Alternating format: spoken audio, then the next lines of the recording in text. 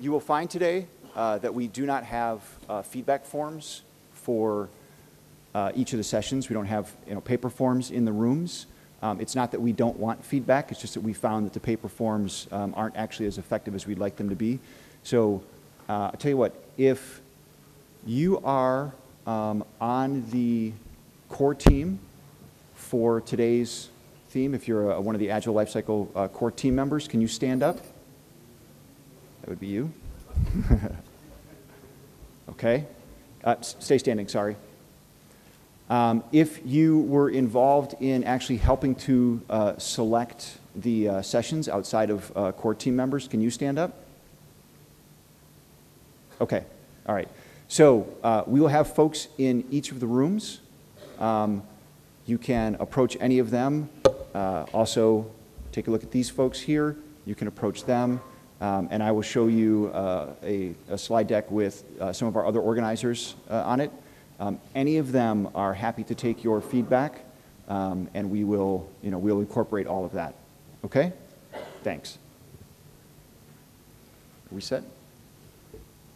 Without any further ado, I don't think there's a whole lot of introduction that's needed. I'm sure that most of you are very familiar with Ash and his work. As soon as we get up here, a leader in the lean and agile space has written a couple of excellent books. If you have not read them, I do recommend that you do so. And as soon as we've got this set, I will have him. I've got an adapter. Okay. All right. Ash.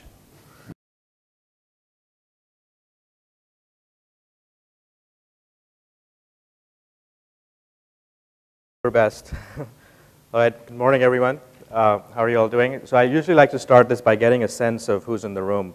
So how many of you are somewhat familiar or quite familiar, it doesn't matter, with lean startup or running lean?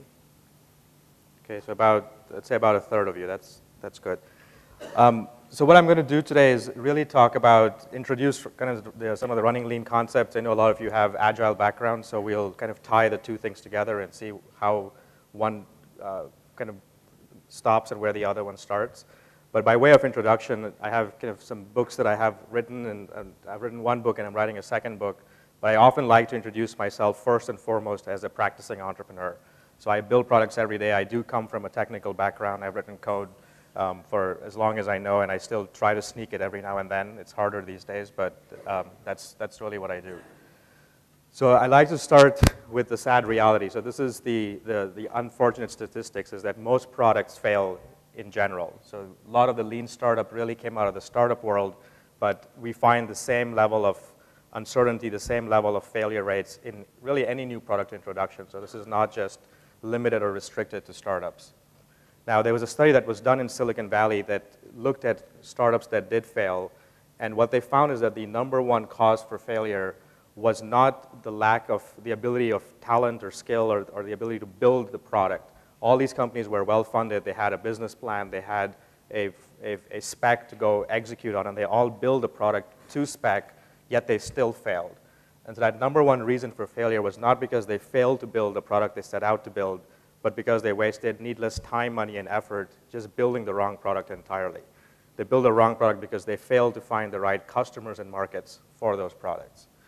And so if we kind of take a step back and see why this happens, the number one reason that I attribute for this failure is that we as entrepreneurs, as people building products, generally fall in love with our solution.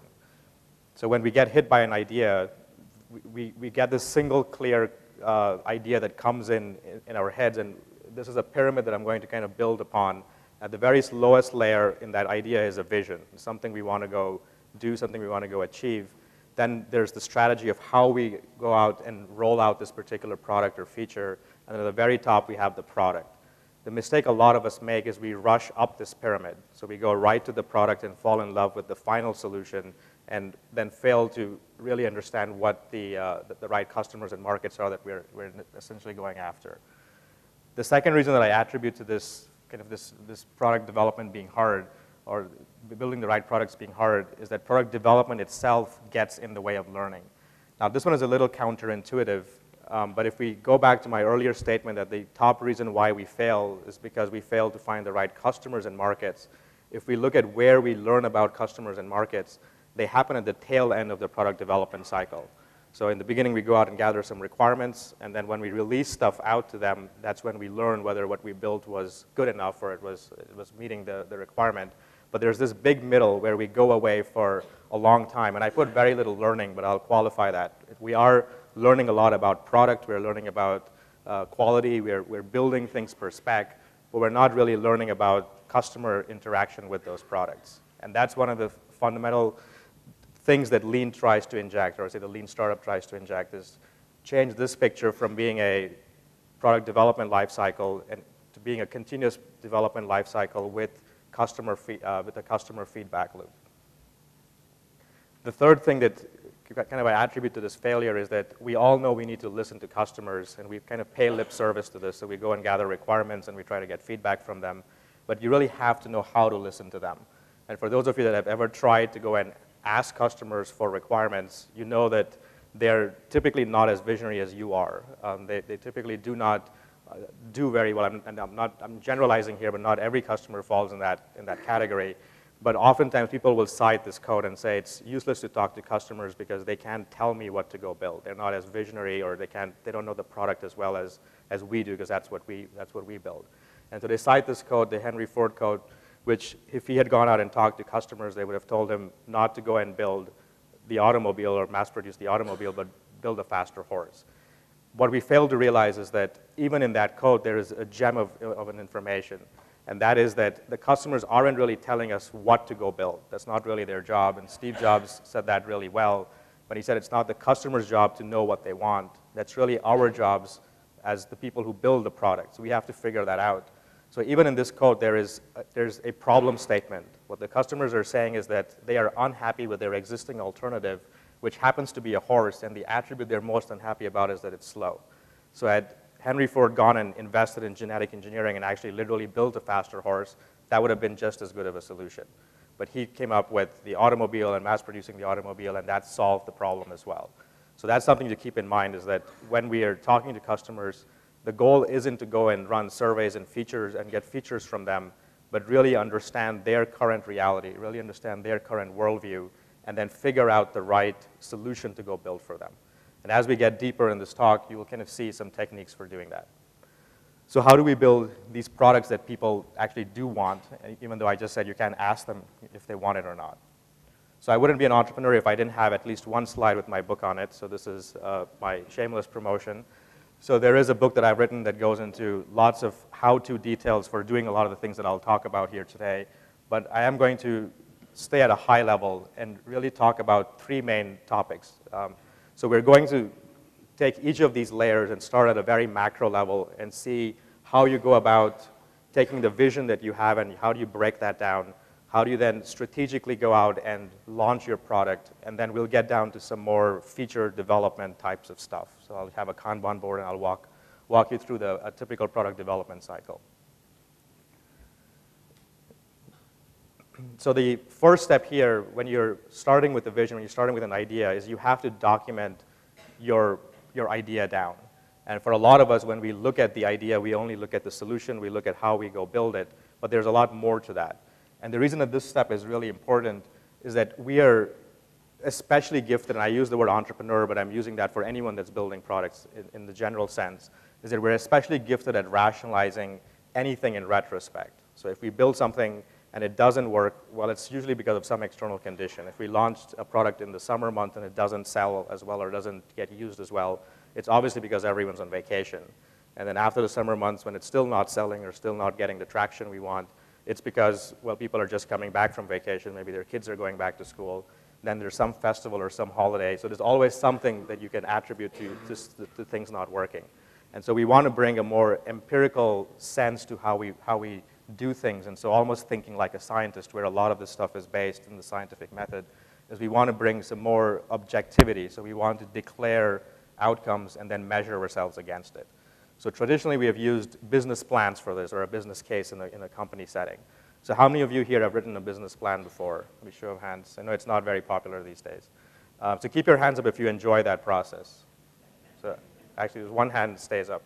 So there's usually a few people like that kind of torture who keep their hands up.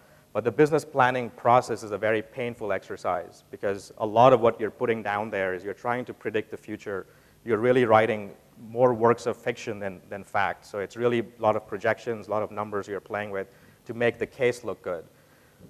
The sad reality with the business plan is that the people who make you write it don't read the whole thing themselves because they know it's not going to really work out that way. But they do want you to go through the exercise because that gets you out of just thinking of the solution and thinking of other things. So you can more critically explain what you're trying to do. And even though it's not going to come true that way, at least you've thought about it. So that's what the point of that exercise is. So you've done some planning. So no planning is not a good alternative either.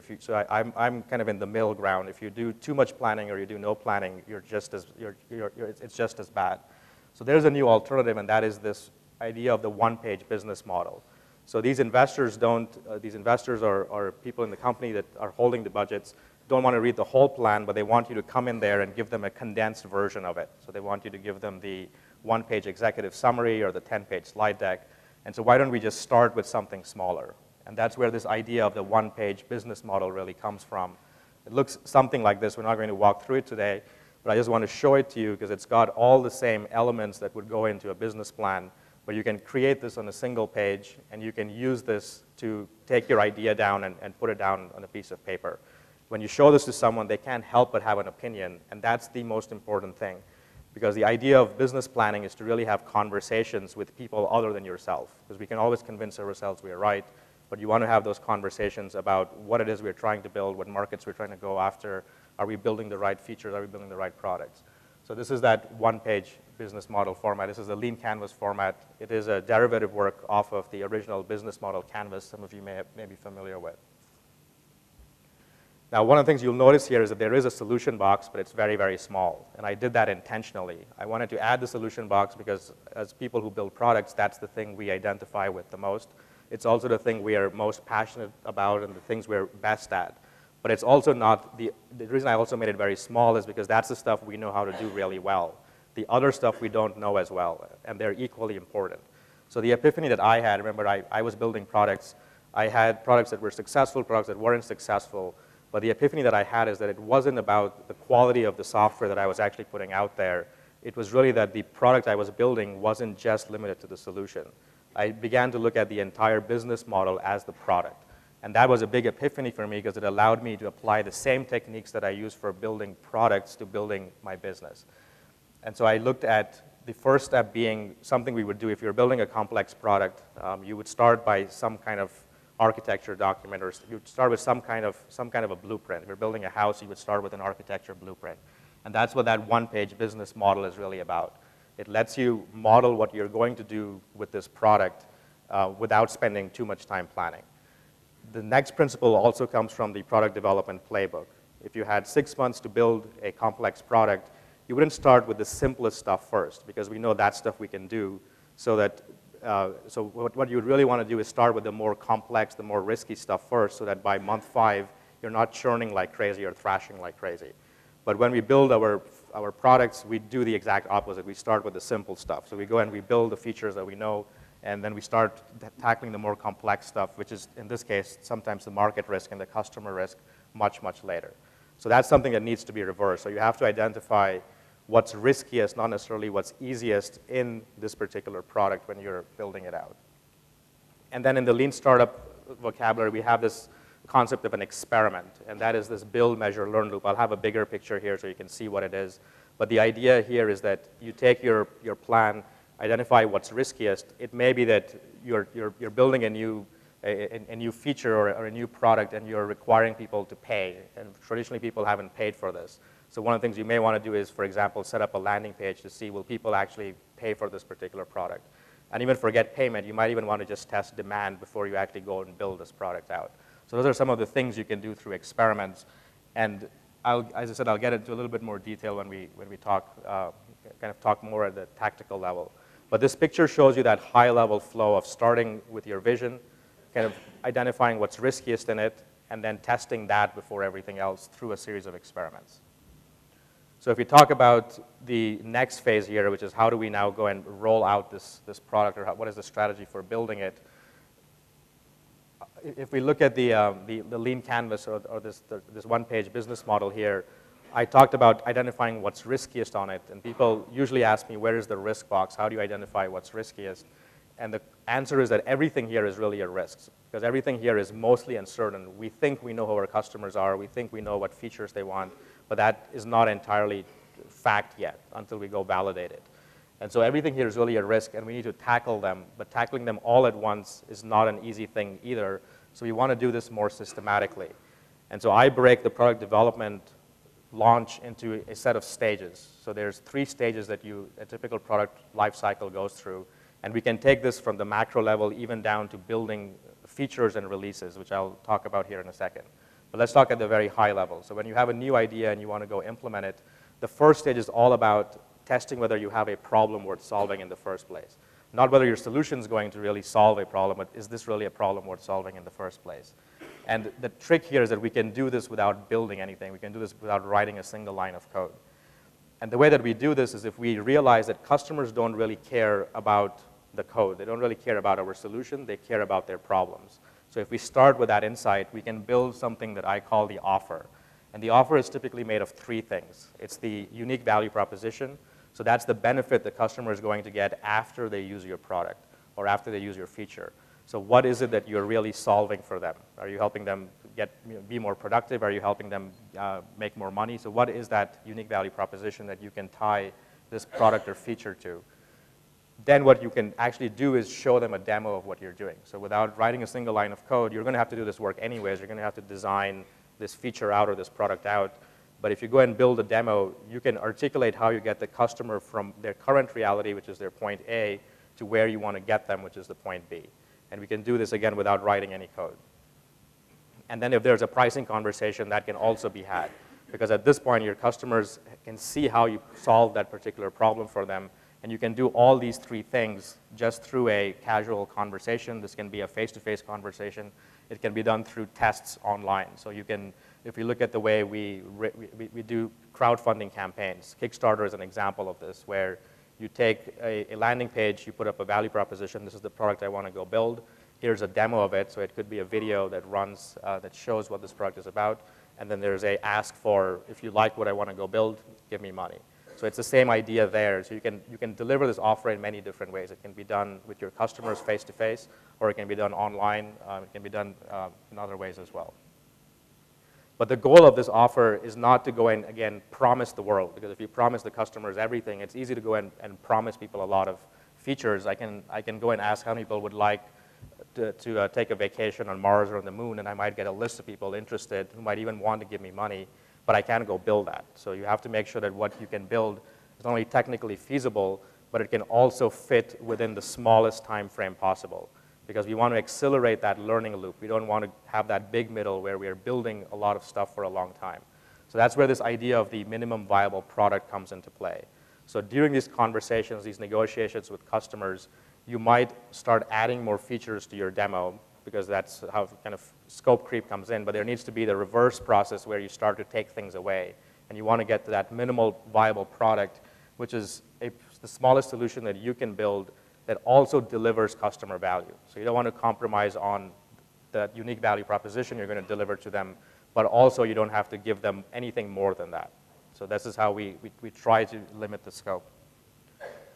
And if you're launching a new product, I oftentimes see, and this is more in the kind of startup world, I see a lot of folks launching products and not charging for it because they don't want to ask for money. They feel like this is an alpha or a beta version. And I look at those things as cop-outs, because if you're going to do the research and you're going to build this right product for your customer and you're delivering value to them, you should also go out and look to capture some of that value back, which is just a fancy way of saying you need to get paid for what you're delivering. So it's not a one-way street. You have to deliver value and you have to get some of that back. Otherwise, you don't have a business model that works. So the next stage, after you've found the right product defined, the next stage is to now go build this thing and then see if it's something that enough people want. Now, the important point of the second stage, the product market fit stage, is that we don't need lots and lots of users to test whether we have built something well. And you will see this again when I start talking about features. And many of the bigger companies do this already, where they do stage rollouts. They will roll out to a small audience first, see if the product or feature really works, if it has the engagement, the effect they want, and then they'll roll it out to everyone. So you don't need lots of users to learn, you just need just a few good customers. If you're rolling out a new product to your B2B clients, you can do the same kind of thing. You can roll it out to a subset of people first, and if that product or feature works, you can then roll it out to more people beyond that. Now, once you have that product working, we then shift gears and go into the final stage, which is the growth stage. And so this is where we have got a product that's starting to work, and we want to accelerate it. At this point, the focus begins to shift less about product and more about acquisition, customer acquisition, and referral type strategies. So let's go down to kind of the more lower level and talk about how what is this new product development cycle look like? So the first rule here is not to be a feature pusher. So all of us have ideas, all of us have backlogs that we just can't manage, and the answer is not to build everything and just push them out, but really apply a more customer-based feedback learning approach to figure out what it is we should go build. And while we're building it, test whether it is the right thing that we're building, and once it's launched, we still want to do that kind of testing. So this is how we traditionally do release planning. So it's someone who has the product development or product manager role will go and plan out the next year's worth of releases. So we say we've got all these features that in our backlog, we'll start to put them into these different buckets. So you have release 1.0, 2.0, 3.0, and we plan out the whole year. But all that is predicated on the fact that we actually know what the customers will really want. And so this is, in many ways, a dangerous place to be. The more lean approach is to go out with that idea of the minimum viable product as quickly as possible and give that in the hand and put that in the hands of customers, because that's where the real learning is going to start. That's where you're going to get people to start using your product and the rubber hits the road. From there, there's going to be customer pull, so they're going to either ask for more features or they're going to ask you to change certain things that aren't working quite right. And we use that feedback to then build or figure out what the next set of features or releases are going to be. So I use the word MVF for a minimum viable feature, and MVR for a minimum viable release, which is just a collection of more than one feature. Now, the reason I said I'm going down to the feature level is if you are practicing, I know there was a workshop even yesterday on continuous delivery and continuous deployment kind of is in the same realm. But the idea there is that more and more companies are beginning to deliver individual features and even partial features out and using feature flags to do some of those rollouts that I was talking about. So you can do partial rollouts, full rollouts. But if you are in that kind of a mode, nothing stops you from delivering individual features to individual customers and testing whether those work, and if they do, then delivering the rest to everyone else. So the big message here is one of going big on vision, but then going small on your solution. So you don't want to have this massive roadmap that you're just executing for a year in the hopes that it's going to be the right feature set, but you want to go and test along the way. And remember, it's not enough to just get requirements from customers because customers don't really know what they want. Again, you have to figure out ways to understand what their underlying problems are and then build the right features and make sure they're using them. And if they aren't, you have to actually kill those features off. Otherwise, you're just going to create more waste in your system. So the second step in this product development life cycle is that every one of your releases, and I call a release an experiment. I call every feature an experiment. But every one of your release has to end in customer learning. So this is the expanded build, measure, learn loop that Eric Ries codified almost maybe 4 years ago now. And so it starts out with an idea of something that you have. You go and build the product, or you build an artifact of the product. It could be even a screenshot or a demo. It doesn't have to be the full product. But you put that in front of customers, and you begin to get some data back. This can be either qualitative through customer conversations, usability tests. It could be quantitative through data analytics, things like that. But all of that has to end in learning, and that learning has to be customer-based learning. So it's not enough to say we run an experiment, we build this great product, and it was code complete and feature complete, and we have deployed it, so we are done. You actually have to end in customer learning, so you have to say we did all of that, and we actually learned that customers are using this product or not. So yeah, it has to end in that level of learning. So this is where I'll kind of bring this down to, I'm going to use a Kanban board to show a conceptual board that we started using, and then I'll end with a final board that you can learn more about later. That's a more updated board of this version. But this Kanban board was how we typically started tracking our features and our backlog. So we had our backlog, we had things in progress and done. A lot of you here should know what this is. we ended by adding a fourth column here, or we started by adding a fourth column here, which was the learning column. So this is, when a feature is built, we have to make sure that we actually learn something about customer behaviors, customer acceptance, customer usage. And so we added this fourth column as the first next step here. The other thing that was very important was for us to build a continuous feedback loop during our product development cycle. So it wasn't enough just to gather requirements and launch something and then see if customers accepted it. We wanted to do something throughout the development cycle. So we went back to this board and we kind of added some more states here, which I'll walk through in slow motion. So we'll go through each one in the steps. But these green areas are all the customer validation areas. So these are all the places while we are building a feature, we actually talk to customers. We either talk to them face-to-face or we measure something through data. Now, what I'm going to do now is actually walk through the process of how a feature would go through this process. So when we take something off of the backlog, the first thing we want to do is prioritize for a problem worth solving. So if you already have an existing product launched, we want to state what is our key metric. So this kind of goes more into some innovation accounting stuff that I'm not going to talk about today. But sometimes if you are working with the product, the things that you are trying to improve might be revenue. The things you're trying to improve might be engagement. Things you're trying to improve might be activation. You may have a very low onboarding in your process. So rather than trying to work on everything, you want to prioritize what are the right sets of metrics that you're trying to achieve. So the lean world is the lean startup world, I should say, is very metrics driven. And so we start by filtering out a lot of the backlog based on the key metrics that we're trying to improve. So that's the first filter that we apply. The second thing we do is we take things off the backlog and we want to really understand what's the underlying problem behind them. So oftentimes customers will ask for features, but you want to dig a bit deeper and say if they got that feature, what would that let them do? What job is that really doing for them? Does it actually create business value? And if not, it may just be a nice-to-have feature. So we go through every feature and we kind of prioritize based on that particular job.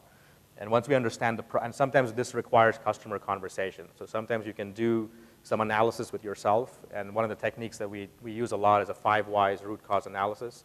So why is a customer asking for a feature? And it might just be, they want the print button. Well, why? Obviously to print stuff.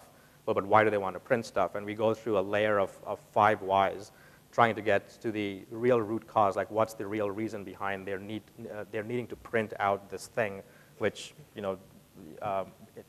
it's beyond just having it on a piece of paper. Like what's the business case behind that? So by doing that kind of stuff, you can answer that question. But sometimes you have to actually go and validate that with customers. So you may ask them, just literally getting them on the phone and asking them, what would this feature let you achieve? And then do 5 whys with them on the phone, but in a more casual manner. You don't want to question them very, very aggressively for 5 times. But at the end of that process, some of these features are going to be outright killed. So it may be that the problem is just a nice to have and not the most important thing to go into this release. And so it gets outright killed, or it moves into the next stage, which is the demo or mock-up stage.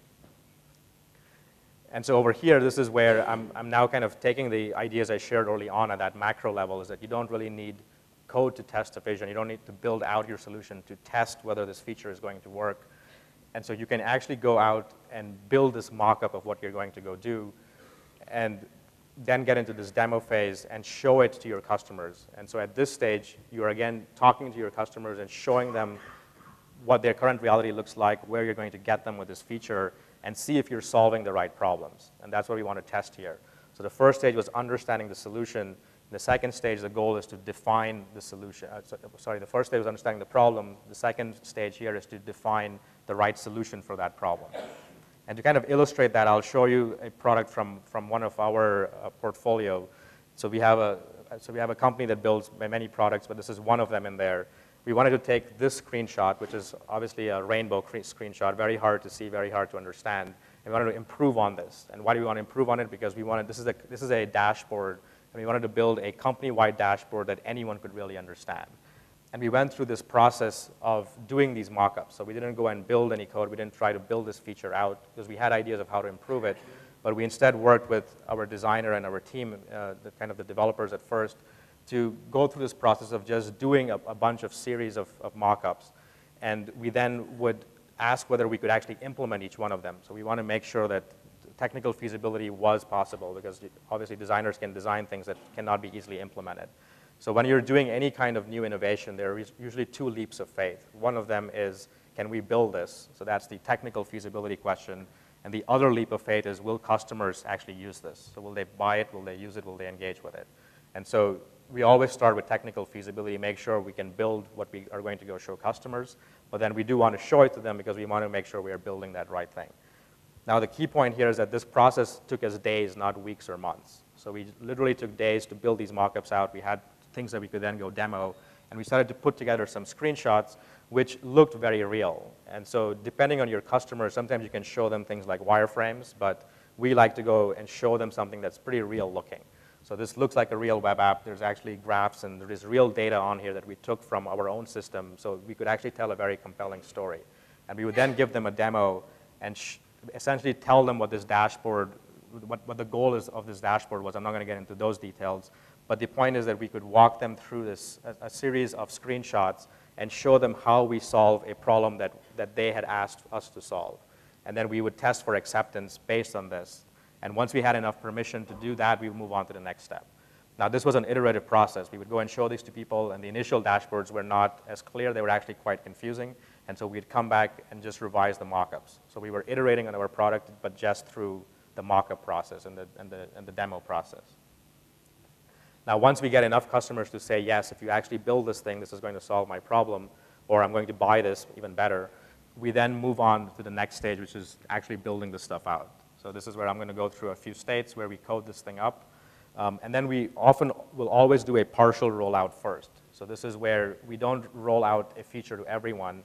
Now, if you only have a few customers, you may just push things out to everyone. If you're starting out with in a startup, or if you have a few B2B customers and they all want this feature, you may just roll it out to everyone and then measure based on that. But in instances where you've got lots and lots of users and lots of customers, doing a partial rollout makes a lot more sense, because what we want to do here is make sure that we were actually able to build things that would deliver value. So just showing someone a demo, So just showing someone a demo doesn't guarantee that the feature is actually going to work, because we have just showed them a screenshot and we have showed them a story of how this will work. Once you actually build this thing out, you want to then go and make sure that there's actual engagement with that feature. And so this is the qualitative learning stage, where I kind of stressed this one earlier. You don't need lots of users to learn. You can learn with just a few good customers. Now, this stage also has a feedback loop, because we go and show this to a few customers, and we have them use this feature, and based on their usage, we either get data that is qualitative, where they tell us this is working, we're actually using this. We can do usability tests. We can bring them into depending on the product, of course, you can bring them into your offices and have them use that part of the product, give them a task. If you're building a travel website, have them book something with this new with this new feature you've deployed, and you can measure whether it's actually working better than the baseline before. And that process itself going to go back and forth. So you're going to go back and improve the feature and come back till you've got something that's working at that small scale. And then we go into the final stage, which is the full rollout.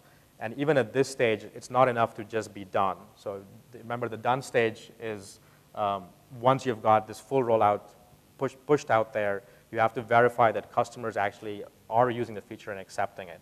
Now, that can take a long time. So because I kind of show this as a Kanban board, we do limit our work in progress queue. So we don't build so we're not building lots and lots of features at the same time.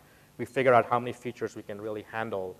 And as we're pushing them out, once things get into the done stage, where they've got that initial validation with customers, we then start working on the next set of features. But we still leave that feature out so we can measure whether it's being used, because if a feature gets accepted and the metrics validate that, then it stays alive. And in other cases, that may actually be killed off. So if the feature is deployed, but we find out that the early signals we got, it's rare for this to happen, but it does happen, where the early signals we got with the demo, with people using it, if it doesn't scale up, if people, if only a minority of people ask for this print function, but it doesn't get used by everyone, we may actually still go and kill that feature if it's just not the right feature to keep in that system. Okay, and so this is the more recent version of that board. So I'm not going to walk through this one, but it has a lot more going on with it. It still has a Kanban board in the middle, but it kind of moves up to a more macro level. So it talks more about experiments, and it talks about how to run experiments in cross-functional teams. It talks about doing metrics modeling and starting to do some of that modeling that I had in the board previously. You can also see how the last set of experiments went, so whether they passed or failed. So it has a lot more stuff in here.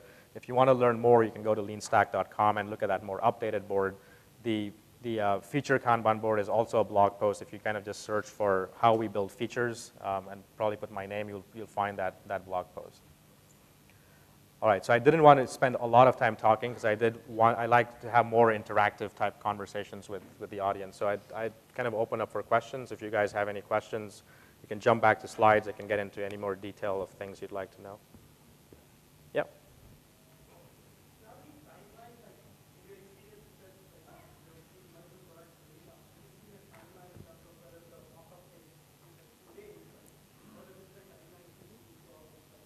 Sure. Is there a mic that we can, okay.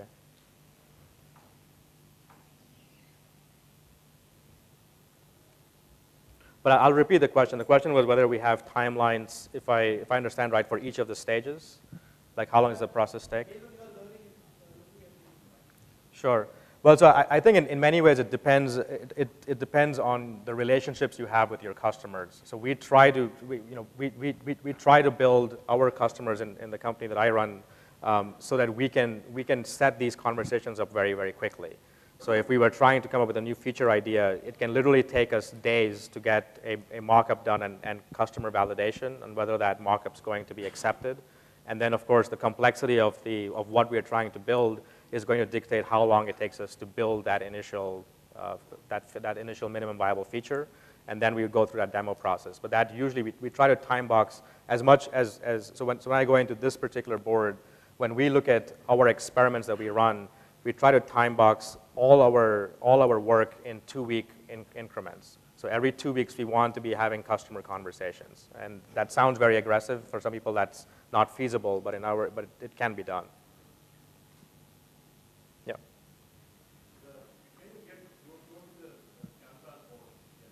So this looks all very linear and a happy path. Yeah. But very often, what happens is you have a mock-up that people don't like. You build a demo that is not acceptable, a code that doesn't work, and qualitative validation says that it's not valid. So at every stage, there's what we call as a possibility of a pivot. Yes. Right? And where you throw this whole thing out and start all over again. So I don't think this captures that part. Well, so in some of these, let me take an example of like this one. There's places to go back. So the idea here is that if you go through the demo stage, and it's not talking to just one customer, you're talking to a bunch of them, you have passed that gate, and you move on to the validate qualitative stage.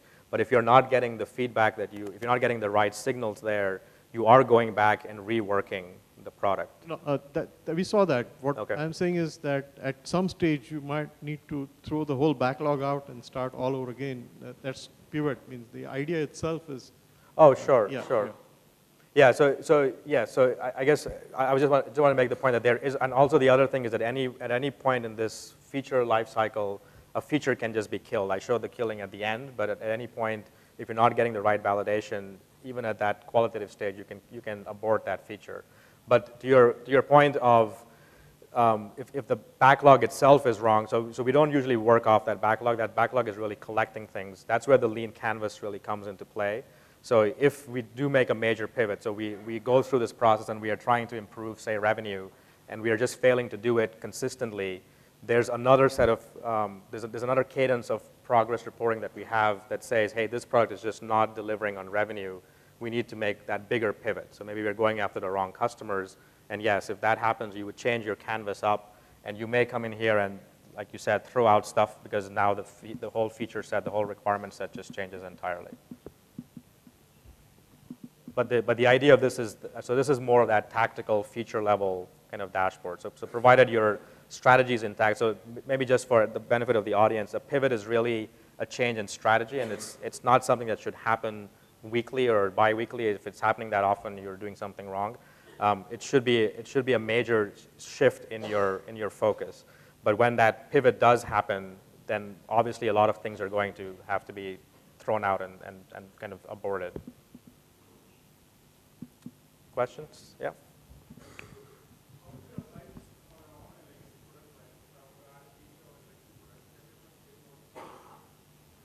Sure, I'll repeat the questions. I could hear it. So how do you apply this to a legacy product? So I would say it's almost the same.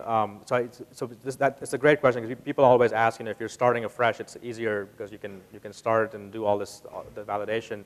But even with the legacy product, I would say it starts by baselining, and it does require more work because you have to baseline the usage of your current product. So oftentimes, and I've been in this situation where before I started to apply these techniques, I had products with lots and lots of features. So you want to first baseline what's really getting used. The best way is to go also interview your paying customers and see either through data or through conversations, what are they really using your product for?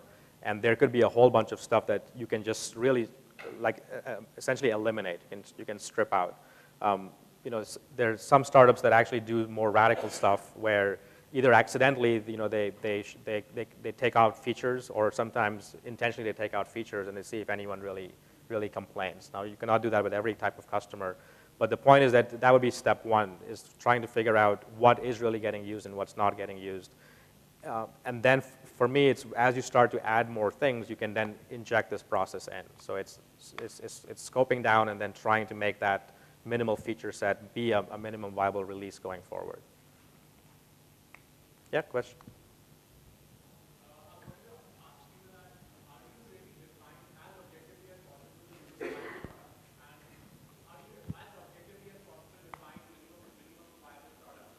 Follow-on question to that is often the customer doesn't agree with the definition of the MVP that you have. Yeah. So how do you resolve that conflict? Sure, and could you restate the first question again? Yeah, the first question is I wanted to understand how you can define the MVP as objectively as possible, so that, in some sort of guideline which is very objective, and you could easily kind of put the MVP in that framework of sorts. Sure. So I guess for me, if you're building a visual product like this one, for me the best functional spec is not text or words. It's really trying to get down to that user flow, that user story, and really getting to that job the customer wants done. So if you can show them a demo and they get what you're trying to build, of course, there are going to be loose ends and there are going to be things that you have to come and supplement. But I find that to be, in many ways, the best kind of spec for your MVP. And the second question was when customers don't really agree with your MVP, what do you do in those cases? That's, again, where you have to dig deeper. So it's that process of conversation. There are a lot of techniques out there. Some of you might be familiar with things like things from innovation games where you can play games with your customers to try to have them pick their features based on some currency that they play with. But the basic message there is that you want to get down to understanding why those features are really required and can they live without them, because you're not essentially eliminating them. You're not telling them that we're not going to deliver this. The whole promise here is that we want to deliver stuff faster to you. And if you can get pretty sophisticated with this board, you can almost get to a point where you can predict your feature lifecycle. So if you go to Disney World, and that's the promise of Kanban, of course, but if you go to Disney World, you can tell how long the lines are just based on those markers. You can similarly go into a conversation with your customers and tell them how long features are going to take to get done and really have them prioritize. Would they rather wait 3 months to get these 3 things, or can they get the one thing initially? So I think it is a conversation that you have to have with your customers, but it gets down to that root cause analysis, because many times customers will ask for things that they could really live without for a little while longer. Yeah.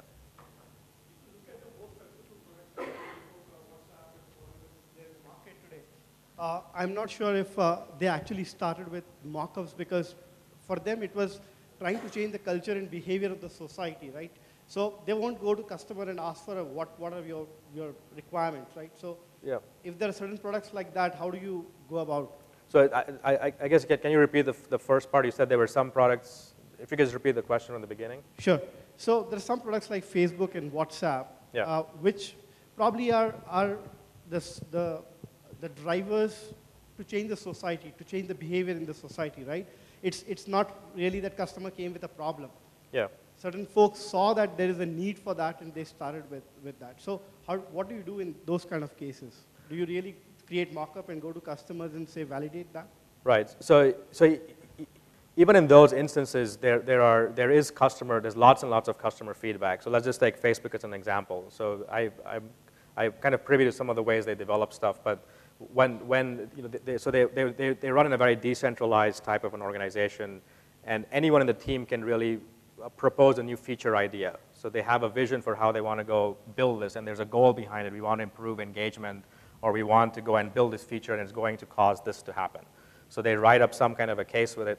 They go and build a team around it, and then they do go through a lot of this mock-up process where they're testing for usability. So they're not going and asking customers again. So I want to drive that home, that point home again, is that we never go and ask customers, what do you really want? What we want to really understand is what do they need by observing them or by interviewing them. So in a B2B context, you can go and interview people, and the best questions to ask there is not what should we go build, but you know, I would frame it as we're trying to solve this particular problem for you, and people would say, yes, you know, that's a big problem for us. And then you want to ask them, how do they solve that problem today? So it's not having them tell you how you should solve it for them, but asking them how they solve it today. So by doing that, you understand their workflow, and then you can go back and come up with a much better solution. Now, in the cases where you go and build stuff, you can take Apple or we can take Facebook. In those cases, they have some intuition or some insight. And Steve Jobs was known for being a great observer. He would obsessively go on these long walks and just stare at people and see how they were using things. And Apple even there's a new book called Inside Apple, and they talk about some of their design process. So they actually go and they actually follow people home. So if you buy an Apple computer at the store, they get permission to go to your home, introduce themselves as some VP of product, and they go to your home and they watch you unbox the product and use it.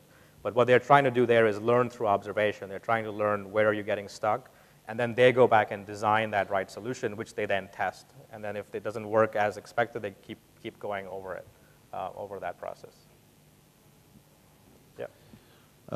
One of the things that you said is start with the riskiest component first, whereas we in the Agile community talk about start with the components that you know instead of building the whole blueprint and trying to figure out what you don't know perhaps the best. Sure. Do you see a contrast in those two thinking paradigms? Yeah, so I would just say that, I mean, so I would say in going back to the, you know, going back to the underlying failure rates, I would say that oftentimes the root cause of failure is building that wrong product and starting with that incorrect risk. So Eric Ries likes to tell this story, which I'll quickly tell. He talks about spending 6 months of his life building code perfect, unit tested, you know, great software. And they learned that nobody wanted that software. And so at first he was very depressed because, you know, he had to be kind of taken kicking and screaming because he spent 6 months of his life building this thing. He didn't want to throw it away. But then he convinced himself that, well, at least we learned something. At least because we built the software, we learned that nobody really wants it, so there was progress made. But then he realized that they could have learned the same thing without writing a single line of code, because the reason that nobody wanted that software was something they tested right on the landing page. People were not even downloading the software, so that in many ways was the riskiest thing. So I would always just go back to, if we kind of had more time, I would go and show you the customer life cycle of how they adopt stuff. But you have to first test customer demand or customer pull for your product, and that often is the riskiest thing to go test. If you can get over that, then by all means you can start. You know, I won't comment on product development, so I keep that separate. I'm talking more about prioritizing what's riskiest in the customer journey rather than what's in the product development path. We are only talking about building the features. How about purchasing or partnering with somebody? So the question was partnering with someone for what, sorry? Like instead of building from the scratch, if you find that similar thing what you want, or you know the first thing is what you really want, then the solution is if something is available ready-made, which you can customize.